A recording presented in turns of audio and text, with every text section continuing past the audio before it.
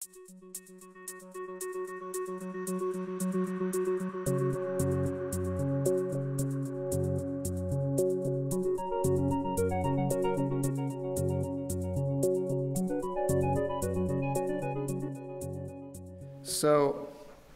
we're talking about brain development, and as you know, there are many ways this can get screwed up. It can get screwed up by heredity, as you'll hear about from Matt State later. It can get screwed up by disease or environmental deprivation. And so a convenient way of conceptualizing this is that imagine that we have a number of different measures of brain maturation in different parts of the brain and so on, different processes. But all these processes improve with age. And in the case of a developmental brain disorder, it's a derailment, and you see a accumulated deficit as the person matures. And the question that we're really interested in now is whether at the time of diagnosis, which often is in early childhood in many of these diseases or even later, can we initiate a treatment that can reverse the consequence of the disease? So we can imagine conceptually three potential outcomes. And the most dismal outcome is the one illustrated on the top, and that is that you can only intervene during an early critical period. And then if you miss that period, maybe the damage has already been done in utero prior to birth, it's just too late to initiate a treatment. So that's the most pessimistic point of view. The most optimistic point of view is that indeed we can apply our great knowledge of neurobiology to come up with good treatments that may actually reverse the course of the disease and actually restore normal function. And probably a realistic possibility is the one in the middle, the hopeful scenario that we can initiate treatments that may prevent further decline. So the work in my lab is addressing these questions in different ways. And one of the ways we look at is a genetically defined disease called Fragile X. We've done a lot of work on that. But we're also interested in the consequences of environmental deprivation, particularly a disease called amblyopia, and I'm going to tell you about that work today. So amblyopia is a not uncommon visual disability. It affects approximately 3% of the world population, and it's more prevalent in nations where there's poor early childhood pediatric screening. It's just a consequence of poor quality vision during infancy and early childhood. And that poor quality could arise because the eyes aren't properly aligned at birth, so the child is seeing double. It can arise because there's a dense cataract in one eye or a droopy eyelid. Or it could arise because there are different refractive indices in the two eyes, so you can't focus an image on both eyes at the same time. The consequence is the same, and it is usually a fairly severe visual impairment in one of the eyes. Now, if that optical abnormality or what have you is corrected very early in life, there's a good chance to see some recovery of function. But if that correction occurs later, there's a very dismal prognosis. So luckily, there are animal models for this amblyopia. And in fact, every mammal with binocular vision will show a susceptibility to poor quality visual experience during early life. And I'm going to show you a cat video. It's always popular, to illustrate the visual disability in a kitten. So what we're looking at is, that's the top of a kitten's head, and this kitten had been deprived of normal vision through one eye for only 7 days, at about the 4th postnatal week, and then that eye was unpatched, and then now we're going to measure the consequences. And first, we're going to measure the vision through the good eye. And the way we do this, and when I say we, it'd be very liberal, this is actually work done by Donald Mitchell, a collaborator of mine at Dalhousie University. And Don's been studying this for many, many years. But he puts the animal in a box on a jack stand, and the animal learns to jump down onto a placard with the vertical stripes. So the animal's reporting whether it can resolve the stripes by choosing the correct placard to jump on, and it gets a pat on the back and a little bit of kitten food. And they're very happy to perform this task. So first we're going to look at a kitten performing the task through the good eye, the eye that had not been deprived. And you can see they're quite keen to do this. They jump down, they find the right stripes, get a little liverwurst.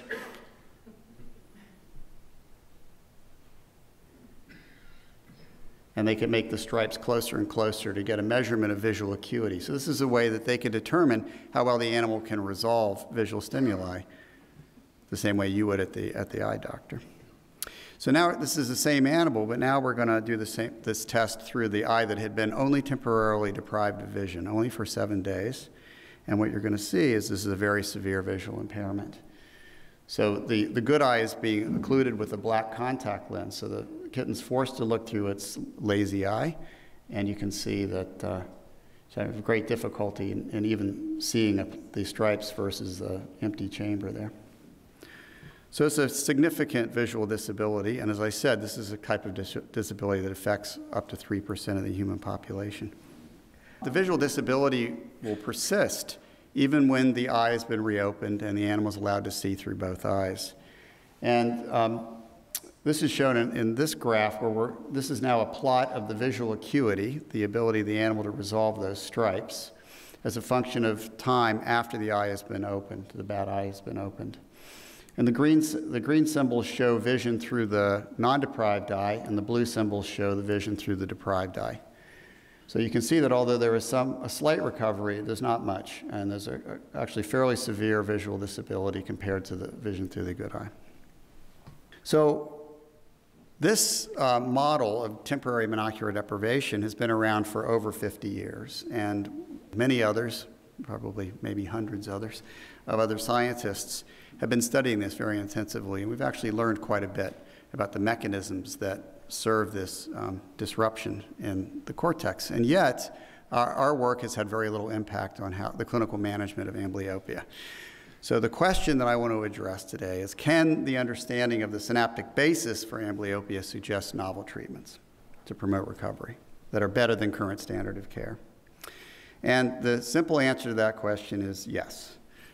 Here it is.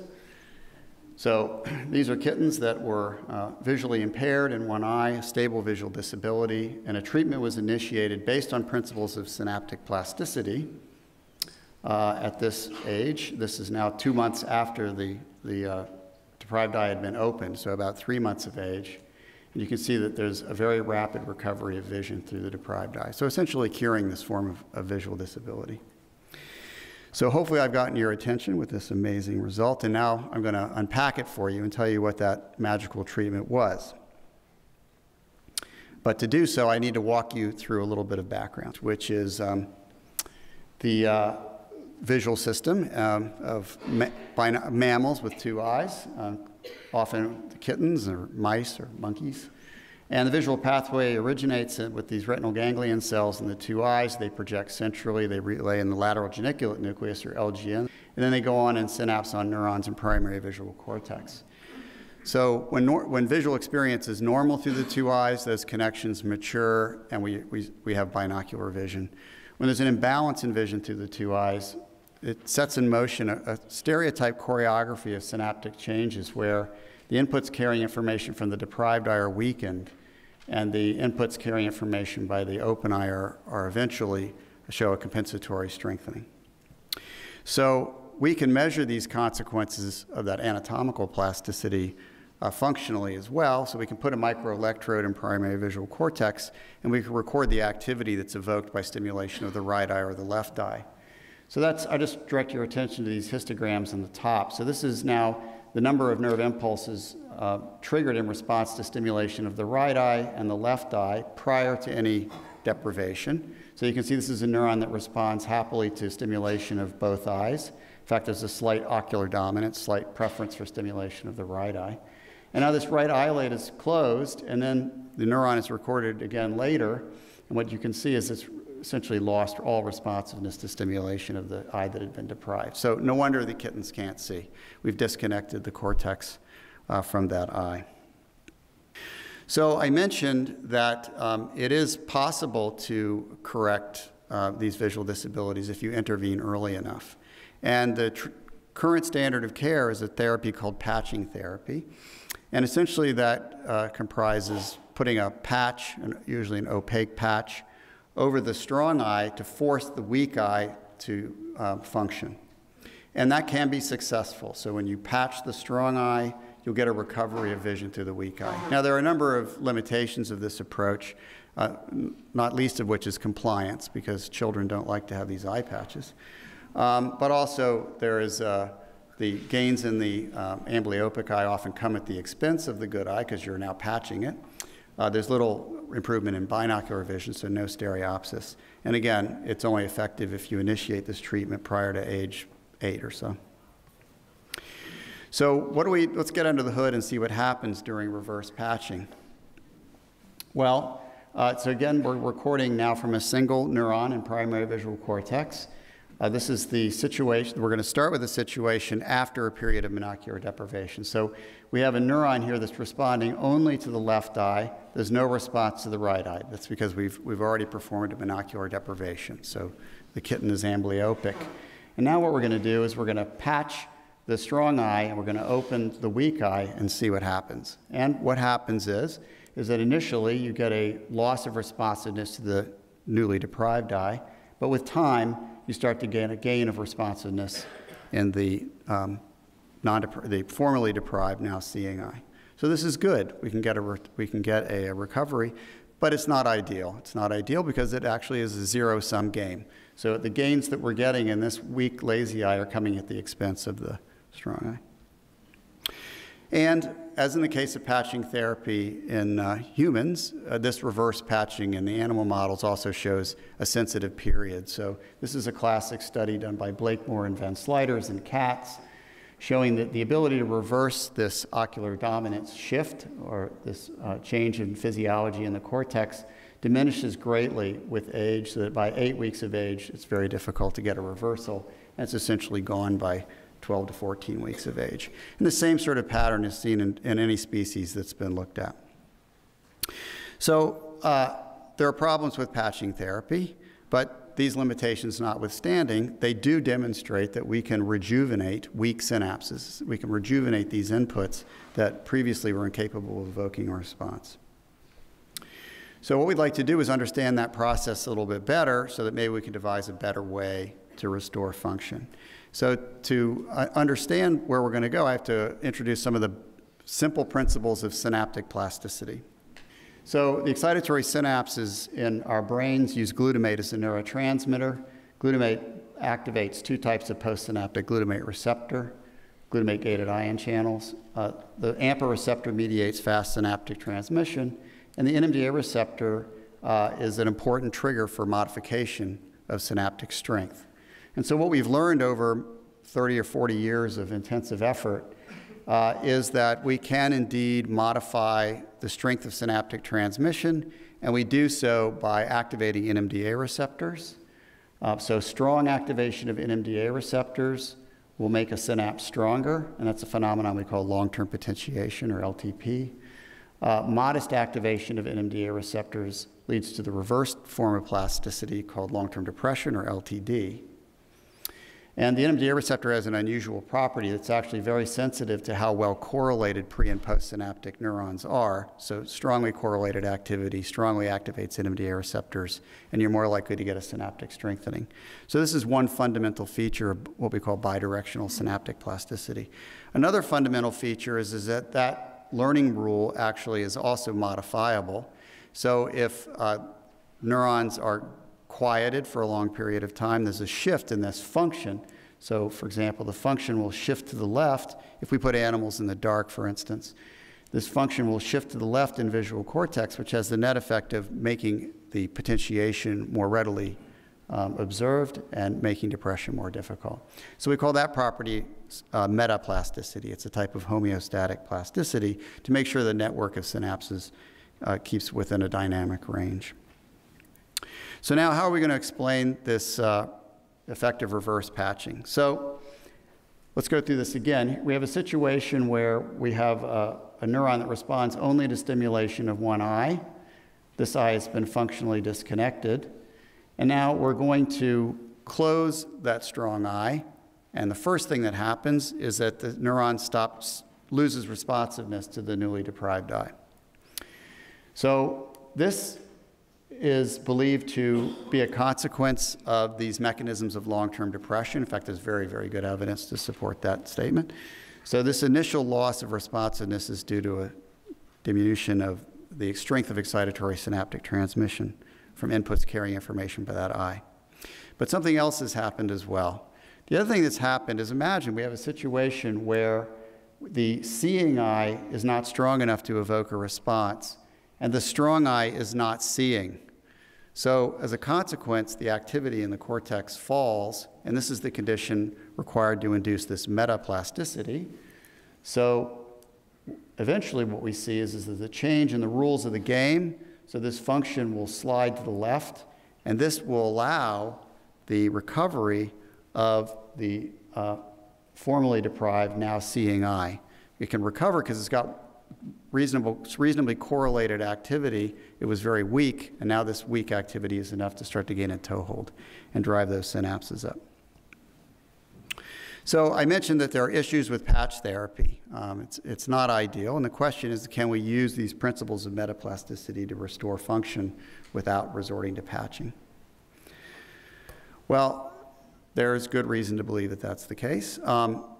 First, there have been a couple of studies done by others where they've put animals into complete darkness after a period of monocular deprivation. So literally 1 or 2 weeks of complete darkness, and then the animals are brought back into the light with both eyes open, and what they've observed is they can get a recovery of vision. It could be quite dramatic. But it does require weeks of darkness, and that darkness cannot be interrupted even temporarily by light exposure. So we wondered if we could do better, again, based on what we knew about this metaplasticity property. So the experiment that we did was to use an anesthetic and inject both eyes with this anesthetic. It's an anesthetic called tetrodotoxin. But really, any drug that would block sodium-dependent action potentials would work. So essentially what we're doing is, in essence, we're rebooting the visual system. We are turning it off, and then we're going to let it turn back on again. So the rationale here is that we put this tetrodotoxin into the eyes, and we block all impulse activity. This curve slides to the left, and this will promote the recovery of the weak input. So what happens? Well, I wouldn't be telling you this if it didn't work. Works beautifully, works amazingly. So this is work from mice here, so I have to introduce a little bit. Essentially, the only thing that matters is that the blue bars represent the strength of one eye, the eye on the opposite side of the head, the contralateral eye, and the yellow bar represents the strength of the other eye, the ipsilateral eye. So if you don't do anything to a mouse, the heights of these bars wax and wane, but they don't change too much. If you monocularly deprive a mouse, as we've done here, it goes from here where we've closed the blue eye, so this response is depressed, and it stays depressed. Okay, it never recovers spontaneously. But if we follow that monocular deprivation with this bilateral injection of tetrodotoxin to turn the eyes off, when the TTX wears off, we see a rapid recovery of vision through the deprived eye. So this is the magic treatment that we did in the kittens. So in these animals, tetrodotoxin was injected bilaterally. In this case, we did 2 injections into both eyes because we didn't want to take any chances. But you can see it's just a really remarkable recovery of sight. And then this is an example of one experiment where initially we failed. We failed because the injections weren't successful and they didn't block the pupillary light reflex, so we knew we hadn't blocked impulse activity. We were disappointed. Animal kept maturing. We wondered what we were going to do with it. We said, oh, let's try it again. So we tried it again, now at the ripe old age of 5 months, single injection of TTX, and again, we saw this great recovery. So we're excited about that because it's a brief manipulation, even very late. And just to compare, this is 5 months of age, or 20 weeks, and you can see that's way beyond what's possible with reverse occlusion. So just to wrap up, we're seeing recovery at older ages than it's possible with reverse occlusion. The recovery is very rapid, occurs over the course of a week. It's 100% complete. And the recovery of the weak eye does not come at the expense of the strong eye. So, of course, what we want to know now is precisely how did this retinal activation work? And can we actually translate this knowledge into better therapies for human amblyopia? And with that, I'll just thank the people who did all the work and our funding sources.